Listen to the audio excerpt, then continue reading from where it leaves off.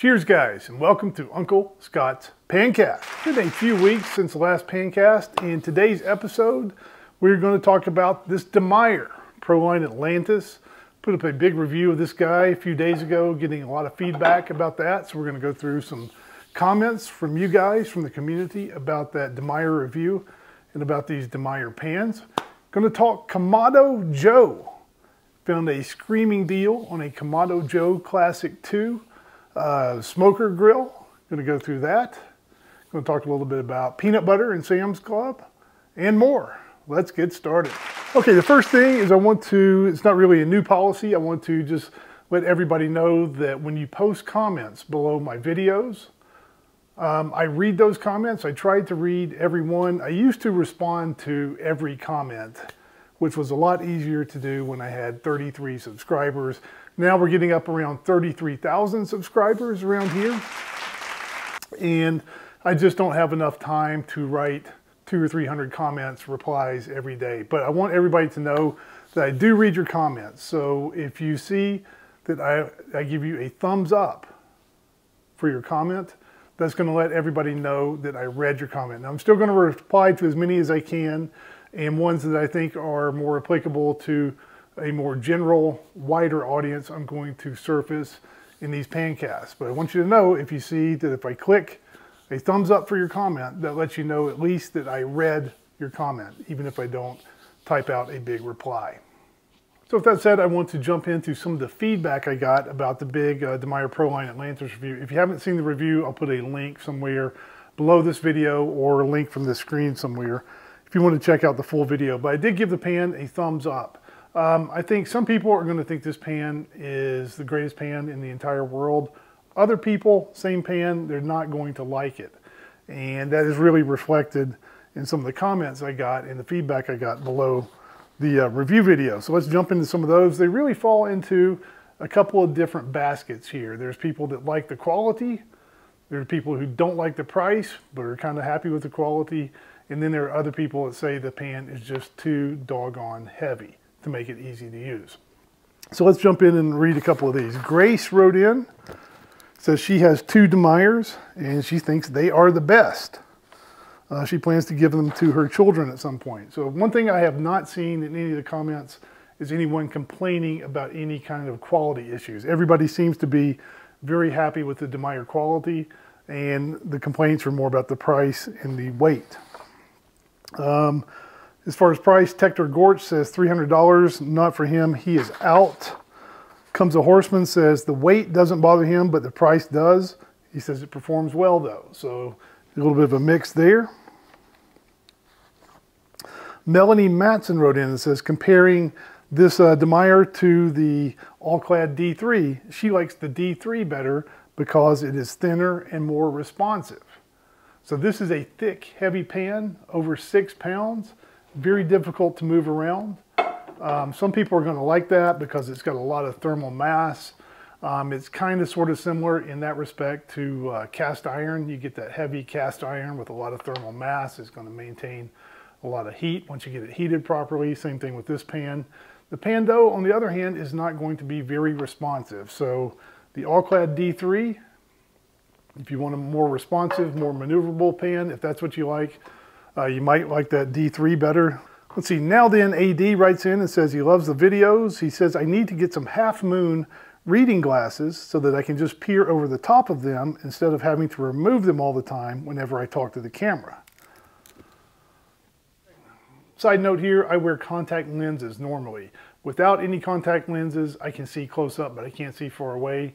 The eye doctor had me on these contact lenses where one lens let me see far away and one lens let me read up close, but it seemed like there was always something out of whack. Nothing was ever perfect. So I said, change me over to where I can see far away in both eyes, and I'll just get readers for reading up close. The problem here is that I forget to take my readers around. Sometimes in restaurants, I'll have to take a picture of the menu on my phone and then zoom in on the image on my phone just to be able to order food.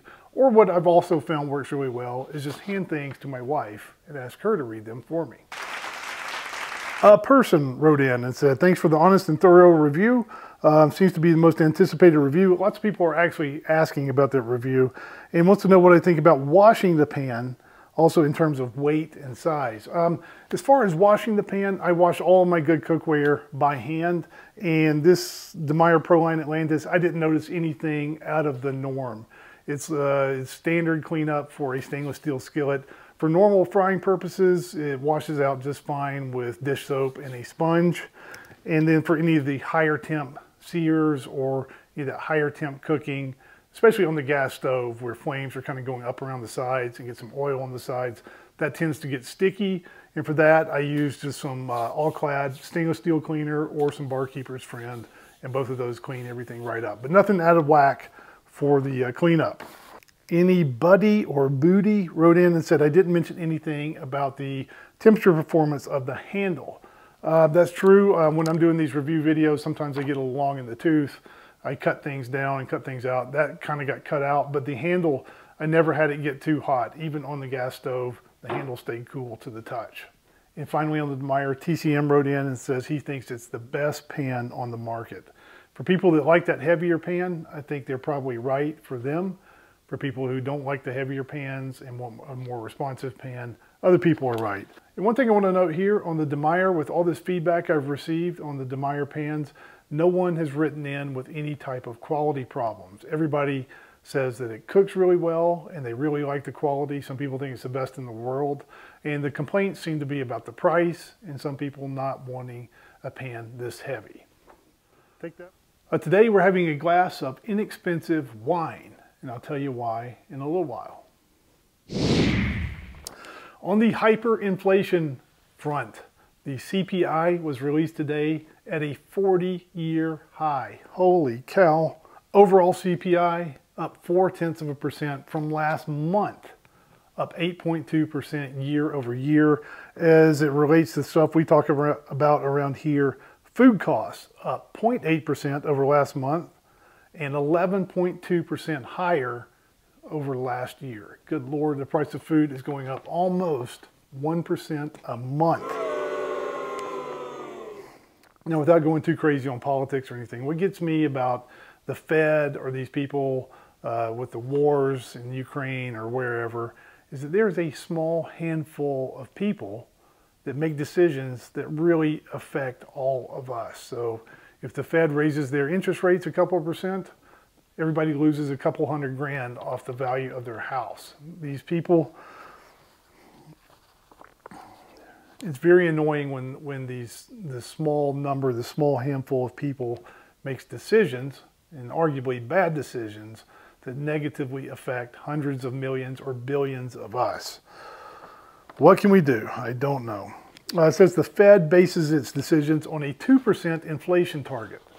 So if the target's 2% and we're running at 8.2%, what are they going to do to get that down 6.2%? Are they just going to beat the economy and the labor market into submission?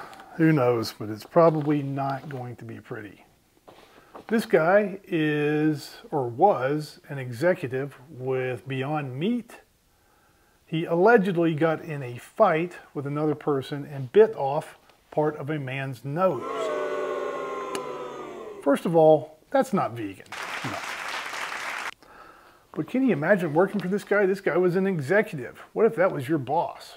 Suddenly, I understand this desire to work from home. Good Lord, can you imagine going in, asking that guy for a raise? Might bite your head off. We do joke a little bit about Beyond Meat around here from time to time. I'm going to be careful if I crack a joke around that guy, though. But I just want to show the chart. If you're a chart watcher on stocks, when Beyond Meat went public a couple of years ago, their stock price was up around $196. Checked earlier before this video, about $15. So that is down roughly 90%. If you're a buy and hold person, you may need to hold till the year 3000 to get your money back.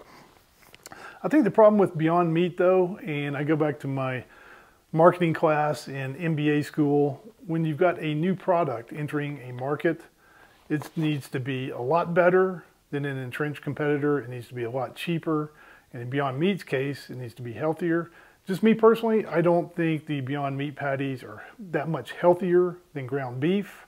They got a lot of fat in them. I would rather just have the beef. I don't think they taste as good as real beef, and they're very expensive.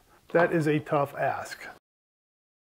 Well, I was up before sunrise rubbing my butt.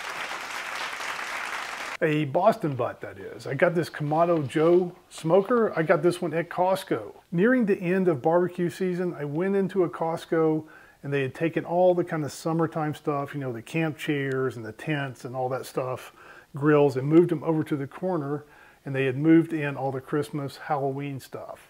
So already got the Christmas trees and all that stuff out there, but they had a lot of the summertime stuff marked way down. I got a screaming deal on this one, and I can't find it on the Costco website. It seems to be warehouse store specific, but I got this thing for $690. My brother, he's a big time barbecue guy. I called him up and asked him what he thought of that price. He said, buy one immediately. Now, I read on the internet, and therefore it is true, that you can tell a lot about items at Costco based on the price, and specifically the last two digits in the price of an item at Costco. Usually normal items are going to be listed with a price ending in 99 cents. This grill was in 00 with an asterisk. And what that's supposed to mean is that that is a manager special. It's not going to be repeated, and that asterisk means it may not be restocked. And not only was this price good, I went to a different Costco a couple of weeks later. They also had these same grills. They were up around $800 at a different Costco around town. Why do I go to different Costco's?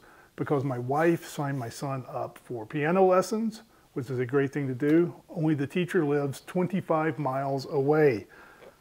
So we get to traverse the Salt Lake Valley down past Provo on I-15 once a week now, kind of a 50-mile road trip that has been added to my schedule, but I pass by multiple Costco's and I often stop in and check them out. Believe it or not, they are not all the same. One will have Gruyere cheese and another won't, for example. Why? I don't know. But one Costco had these Kamados for $6.90, another place up around $800 at a different Costco. If you have any interest in these Kamados whatsoever, you can't get them on the Costco website, but I would go to your local Costco and see if they have any of these manager specials and see what the price is. Also in Sam's the other day, and we talked about the recall of Jif peanut butter and how hard it was to find Jif a month or two ago. And I've been switched over to Skippy. And I still kind of like the Skippy, so Skippy's back in the rotation, but I do notice that the Jif is back on the shelves at Sam's. So check that out if you've been looking for Jif to make a return. Why are we drinking a glass of inexpensive, perhaps cheap, economical wine this week? Kind of in memory and honor of Fred Franzia. He passed away. If you're unfamiliar with him, he was behind the Bronco Wine Company, that Charles Shaw wine, the $2 Chuck. Lots of people saw at Trader Joe's. So he was known for his wines being at the more value, economical end of the wine spectrum. But he also said he wanted wine to be consumed and enjoyed in every American household. Sounds like a worthy goal to me, and we raise a glass to Fred.